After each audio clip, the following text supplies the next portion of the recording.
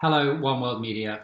It's a real honour to be nominated for this award and to be recognised by an organisation that does the kind of work that One World Media does. I want to say a big thank you to producer Joe Casserly, who was a joy to work with in Ghana, to our editor Bridget Harney, who championed the story from the moment I walked up to her desk with it.